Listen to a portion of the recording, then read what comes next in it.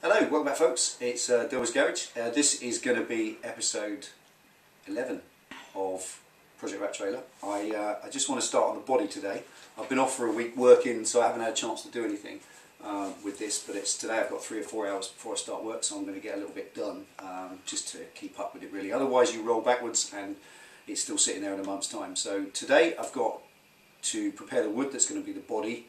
It's going to be the shell, if you like, of the trailer, and there's got to be a brace placed on the chassis because the span of the chassis is too wide. The wood's going to bow when you put any load in it. So I've got a little bit of welding, got to weld an extra chassis bar, that's easy for you to say, across in the chassis, and I've then got to start prepping the wood with a paint wash. Go into that in a little minute, what a paint wash is. So there you go, stick around, stay tuned. This is going to be episode 11, and let's see what happens. Okay, this little packet of wood here, tell you a bit about this. This is almost history. This wood I bought from the old Texas Home Care, which is a company, nothing to do with the place. Back in the 80s we had a house which the bathroom needed refurbishing, and the plaster on all the walls was so bad that I had to pine lag this bathroom, like a pine cladding rather, pine clad it completely because I'm not a plasterer and we couldn't afford plastering. So I bought all this tongue and groove wood and we did a nice pine cladding, and I had 4 packets left over. Now that was about 1991, and this stuff, these 4 packets, have followed us house after house for the last 20 years. So I've had this 20 years, this wood. I don't know if it's any good. It's dry, it's been wrapped in plastic. Well, the other 3 have been wrapped in plastic. This is a remainder of a packet. I've got enough here to do the trailer chassis, bar perhaps 1. So I'm going to use it sparingly. Along the sides, I've got obviously an end span problem. So the offcuts are going to fill that, and then we'll frog them like a brick wall, so effectively they'll fit in. And they are tongue and groove, so one will fit into the other. But the issue today is across here. Obviously across the front of the chassis we've got the centre spar, which is going to act as a brace, but there's nothing at the back end. So back here we're going to have quite a lot of flex. Even when the tongue and grooves go in and it becomes one board, that is effectively still going to be a problem. So I need just a little metal brace across there to be the same as this. And I'm going to try and make it too exciting because the issue of weight again. It would be very easy to, I was thinking probably use one of these which we harvested from yon old table the other day, cut the top and bottom off and make it out of that, but that is powerful heavy, it really is. It's quite thick stuff, so I think that's a problem. What I've decided instead, again harvested from that table that we got from the dump, was this kind of centre rod. This thing was kind of up the middle and it held the legs at the bottom onto the table at the top. So I'll put a couple of nuts at the top, and what I think is we'll drill into here, we'll put that in through and double nut that either side to hold it, and then just probably weld it at the back. And that being a piece of 10mm bar, that will be strong enough once that's welded in place at that short sort of 18-inch span to give the strength I need with the wood. So the first job of all jobs is going to be to drill a hole in here, grind the primer off underneath, bolt this in, tack weld the base on. So let's get stuck in. Stick around, stay tuned, see what happens. Okay, grind off some of the primer in prepario.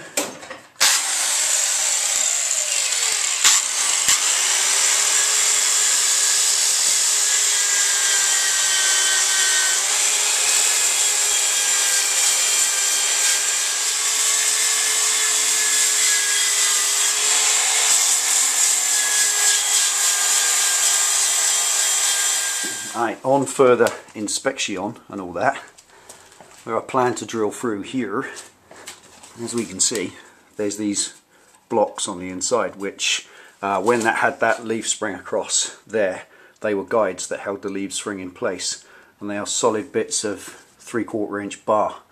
So drilling through that is just not going to happen with a hand drill. So change of plan, best laid plans and all that. I'm just going to weld it against there and there, so effectively the span will just go across and it will just get welded, tack welded each side. It's not going to hold a lot of weight, and the wood's obviously doing some holding So that will just probably be best if I just put that butt weld there and then weld the nut round and then weld that across there. Seems easier.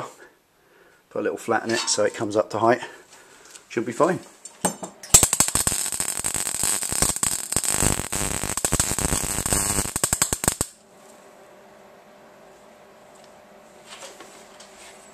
Bit more.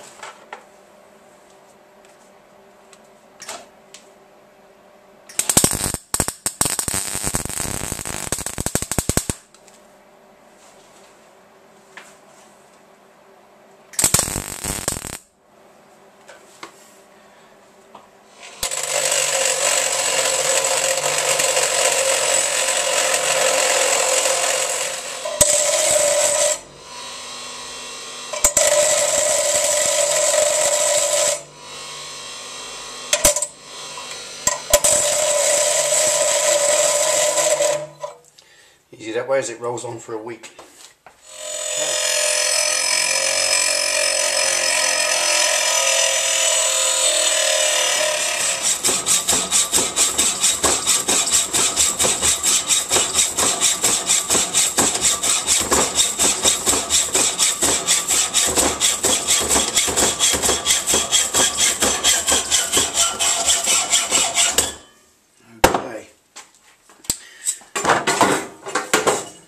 Right, just got it set up now. Just want to try and do this with one hand. Just want to show what I mean. Difficult to do, but it's, hang on a minute. It works out going from there to there, 61 centimeters. Same there to there, 61. So that means that those two measurements are the same, which means that must be straight. Well, it must be correctly across that width, and measuring that to there, 61, and that to there. So that's absolutely square with them. You know me, OCD. And the other one is, like I said, when you put the wood across here, obviously I don't want this dipping down lower, so the wood's still bumping up and down and it's not touching underneath. I want this up high enough to support the wood. So this has got to be at the same height as this, or at least as this, which the wood's going to rest on. So, simplest way, I ground a flat in that nut. Let's put the ruler on. And there it is, flush all the way along. So that's nice and held in. Clamped in that end. I'll just weld that one first. Let's get the buzzer out.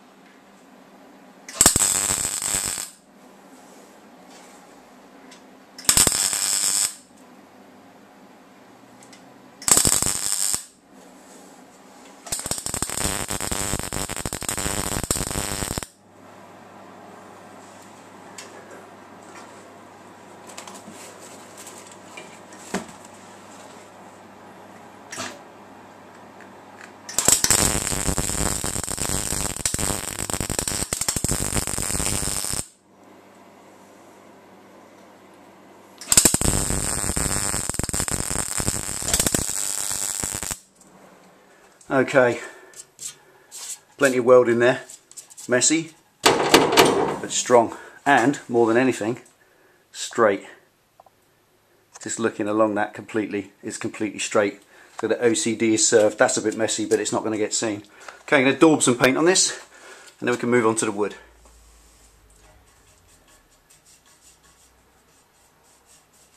And as this is mild steel, I'll coating on that as well. Oddly enough, this is still hot. When the paint goes on, it kind of burns in, so you know that's going to stick.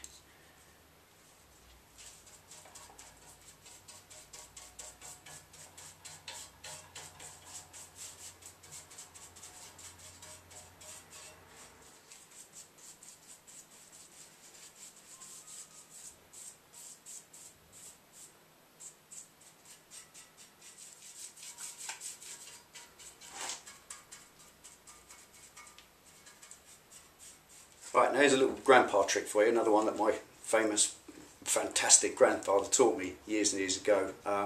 When you look at wood preserve, I've got to preserve the wood on the trailer. I don't want it rotting. It's been through all that on the last lot. So this is pine. Pine is going to rot like a pear. It really is. And the trailer's drying off now. So all I've got to do today before I go to work, I've got another hour and I can get cracking into this preservation of the wood.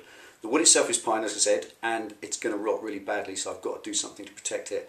I've looked into the prospect of, you know, your brain always thinks get some cuprinol or some really good wood preserver, or perhaps just some creosote, or even the old trick of painting it with sump oil, but it's just not going to then absorb the matte black paint or the bed liner that I want to put underneath.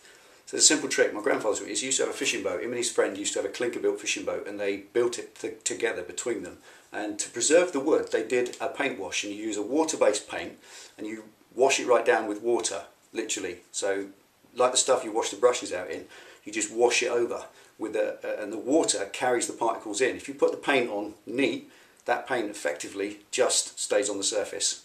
But if you put the paint on with loads of water, it soaks in, it carries the paint in. You do 2 or 3 coats and you've actually impregnated that wood. And I can show you how, because I'm going to do the wood now. I'm going to paint it all over with a paint wash. I'm going to use the matte blackboard paint. Blackboard paint is sealed. It's a non-porous paint, and it's very, very tough. I've painted it all over damage, and that thing's bulletproof almost. That scrim and stuff that's on there with the blackboard paint, you can hit that with screwdrivers, it just doesn't touch it. It's fantastic. It's almost like a bed liner in its own right.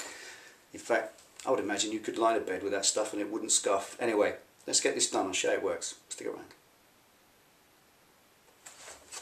Okay, what I do, I start with just putting about sort of 10-to-1 mix really of the paint and water, just to start with. It's just a wash. It's not a proper paint or anything. You're not putting any coating on it. All you're doing is soaking the wood to start with, just with the paint, and effectively making that water slightly impervious or slightly impregnated with the paint. Give it a stir. Now it's water-based paint, it just mixes up nicely.